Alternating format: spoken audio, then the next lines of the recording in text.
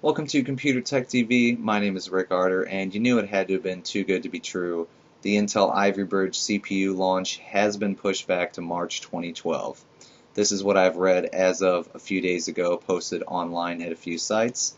Now, one reason I think that this has happened is because of the new AMD Bulldozer CPUs coming out. I think Intel kind of wants to hang back for a second, and since they did just release a new 980 CPU on their 1366 socket, I think they're trying to basically get as much money out of the 1366 platform as they possibly can, since they had that issue with the SATA ports on the motherboard, basically where it would degrade over time.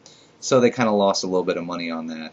And basically what's going to happen is they are going to try to get as much out of the 6 series chipset as they can because of the faulty boards that came out for a while there, and then they basically replaced them with the B3 stepping.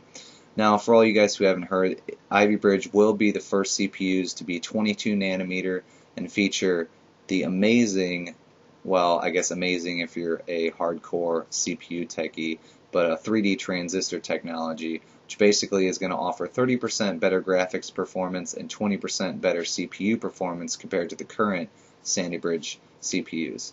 Now, the new CPUs on the socket are actually going to stay with the name Sandy Bridge, but they're basically going to be called Sandy Bridge E.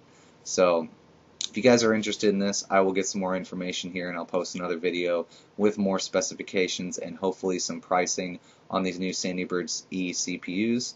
So you guys all have a great day, and lots more videos to come.